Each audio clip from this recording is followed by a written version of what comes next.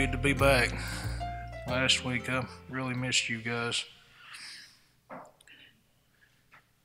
Mom and Granny are still ill. Mom apparently has got some sort of congestion with the virus or something that keeps just reattacking her. So keep her in your prayers. You know, one of the key tactics that the enemy used with the third of the angels and then again with Adam and Eve, and he does it with us, is to attack our faith. And faith is complete trust or confidence in someone or something. And we know by Scripture that we're only approved through faith, by having faith. And I've always marveled, even from a young child, of the faith of Abraham and the faith of Joseph that never wavered. Because I knew by, even when I didn't really want to admit it, I knew by my character, I would have to be straightened out. I'd always have the wrong attitude at times. I would doubt, I'd gripe, I'd throw a fit, like a little temper tantrums. But then I would read those stories and marvel at how you can just start from fresh and have unwavering, even Job, almost his whole entire time he was going through those trials, no matter what assailed him, he had confidence, he had faith in God. And unfortunately and sadly, I have to admit that over the years, I can see so many times I've been less strong in that way. It didn't take too much to rattle my faith at times. And it's a shame because, it took him revealing it by his own hand to get me solid in the fact that I know now I'm in God's hands. If I'm destroyed, if I'm not destroyed, whatever goes on in the day, good or bad, that he's in, even if I've done something to open the door, he's still merciful. He knows my heart. And we're going to look over in Hebrews and starting chapter 11. I think of, so many that were like doubting Thomas, how it broke him once, he said, unless I put my hand in his flesh, in his hands, in the wounds in his hands, and thrust my hand in his side, I won't believe it's really him.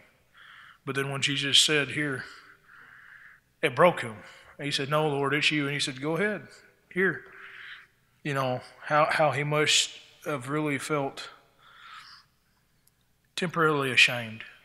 But the loving Father, Jesus, would never leave us in shame. In fact, it says whenever he was facing his trials that he despised the shame. Because shame, as I think it was Brian in one time in Bible study, I believe it was, said that shame will separate us from the presence of God. It'll keep us from going to the presence of God. And any one of us here that knows that, this week I've blown it, I've acted like a fool or whatever it is, when you come in Friday night, the enemy tries to put that on your mind. You don't belong here. You shouldn't be praising. He doesn't want to hear your praise. And he's very crafty because he makes it think that it's your thoughts or his thoughts, that what are you doing before me kind of situation. And that's not the case. As I mentioned in my prayer last night, he never repented from calling David a man after God's own heart. Even when David was taking someone else's wife, conspiring this plot to cover it up, even to the point of sending him a very faithful servant with his own death sentence to the general, whatever general it was. He still had faith in David. He still loved David. He would still be faithful to David no matter what. God never repented the calling because he knew the moment he had Nathan say, you're that man, he knew immediately David would be broken and David would repent. And it would be true repentance. It wouldn't be like when Samuel came before Saul, Samuel and God both knew Saul's going to do what the people want. If he spares him this time and keeps him king, he's going to do it again. If the people want something, he's going to bow and give in. Let us not be those that lose faith, because that's exactly what Saul did. Samuel didn't show up on time. The people were murmuring. He lost faith. He lost the complete trust in God and through the prophet. And so he interceded and he jumped the gun, even to the fact that he didn't destroy everything that the Lord had told him to destroy. Verse 1, now faith is the assurance of things hoped for, the conviction of things not seen. For by it the men of old gained approval. By faith we understand that the worlds were prepared by the word of God, so that what is seen was not made out of things which are visible. By faith Abel offered to God a better sacrifice than Cain, through which he obtained the testimony that he was righteous, God testifying about his gifts, and through faith, though he is dead, he still speaks. By faith Enoch was taken up. I always marveled at Enoch. He lived such a pure life that he didn't have to see death. God just took him. To live that pure, that's my desire, to live purely before the Lord. To not have regrets. To not look back each week and say, I've stumbled, I've fallen weak, I've damaged the testimony, damaged the witness. You know, we all make mistakes, but it should be our heart's earnest desire to be so pleasing before him at all times that we don't have regrets at the end of the week, each week, every day. We shouldn't be worried so much about tomorrow because we got enough problems dealing with our own selves in that day. Praise God. But Enoch, he didn't see death. He was not found because God took him up. For he obtained the witness that before he has been taken up, he was pleasing to God. It saddens me that so many, their true, when you really see their true fruits, they don't really care about being pleasing to God. They're happy with serving God so long as it benefits them. And that's not everybody. But the vast majority out here, that is the case. Once you show them through the word in love that something they're doing is amiss, immediately you see a Dr. Jekyll, Mr. Hyde flip. Who are you to judge me? My Jesus wouldn't. Well, you don't know how true that is. Your Jesus apparently is not the right Jesus, because Jesus was true. Jesus told them, if you love me, you will follow me. You will do the things that I do.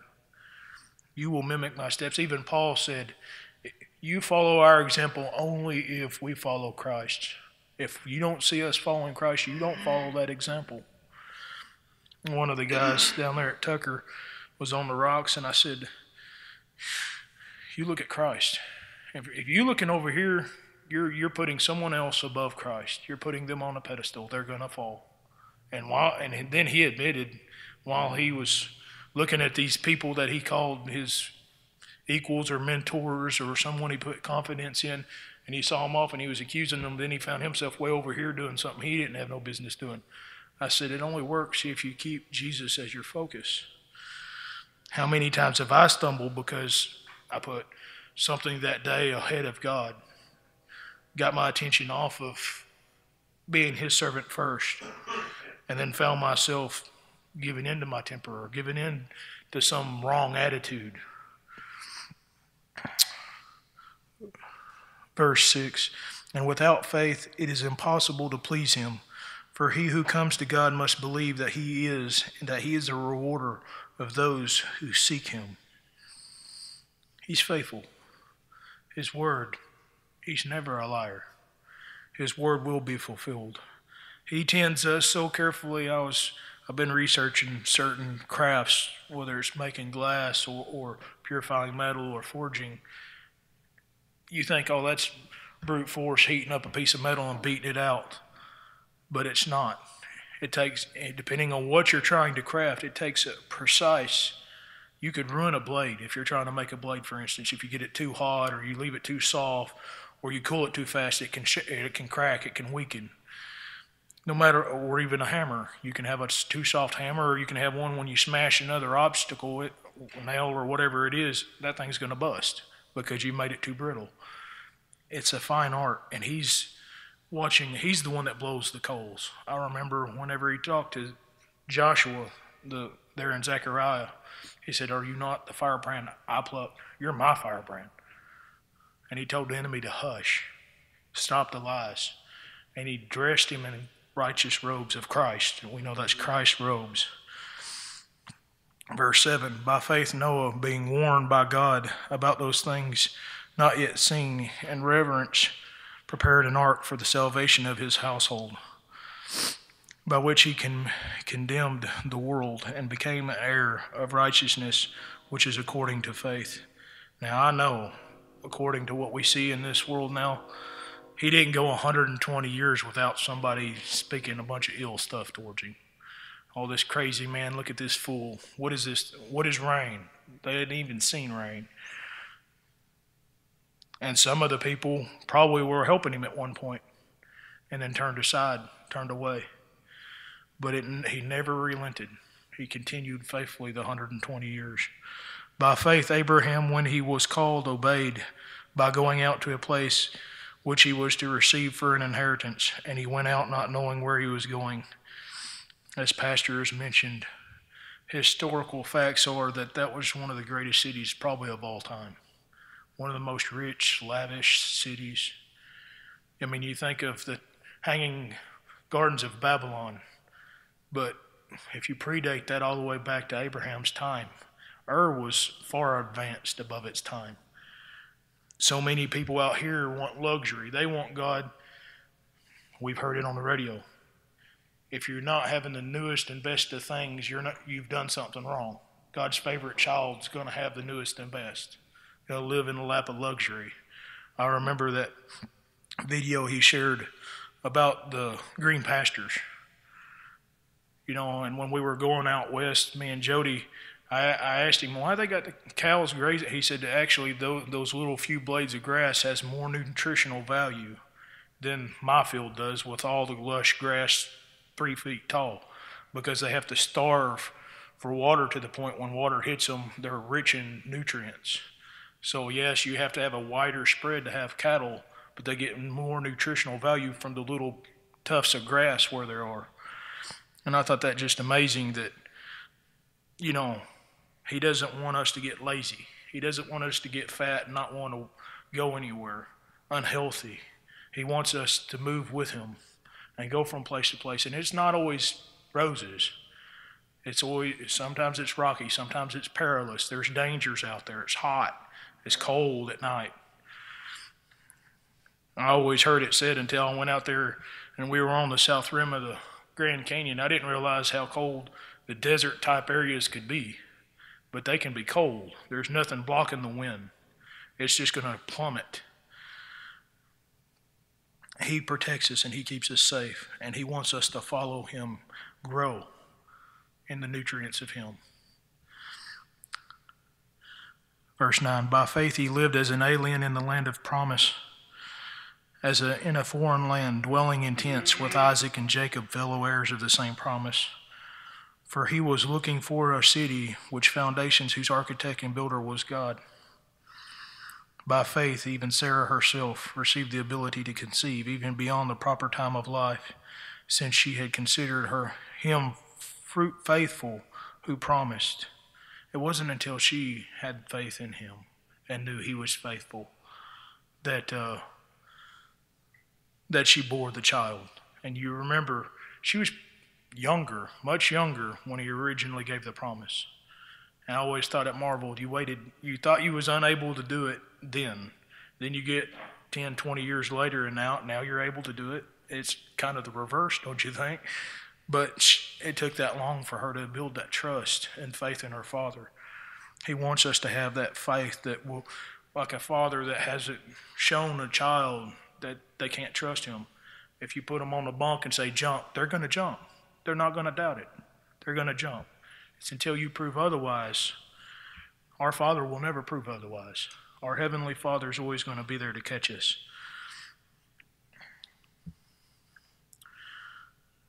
Verse 12. Therefore also there was born of one man, and him as the good as dead, as many descendants as stars of the heaven, in number and innumerable as the sand which is by the seashore, he qualified himself to be the lineage from which Christ would come, the father of Isaac, the son of promise. He was qualified through his faith. In fact, whenever you see him fixing to plunge the knife into Isaac, God stopped him and said, now I know you will not withhold. You trust me. Now I know you trust me. It's basically what he's saying. Now I know that you will not withhold anything because you know I'm true. I will keep my word.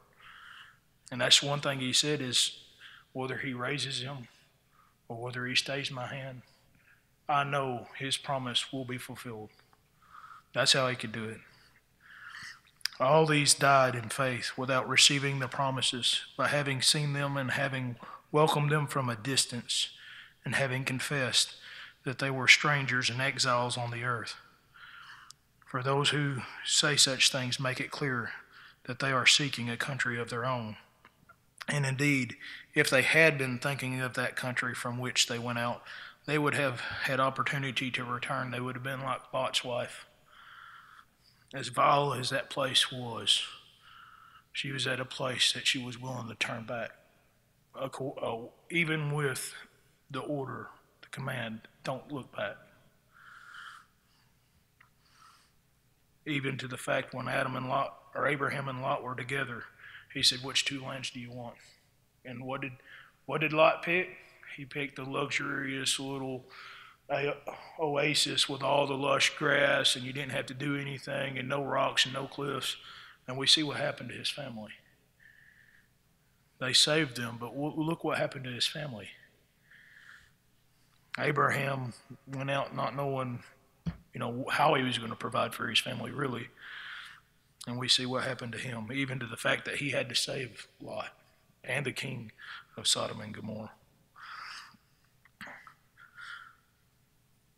Verse 16, but as it is, they desire a better country, that is a heavenly one.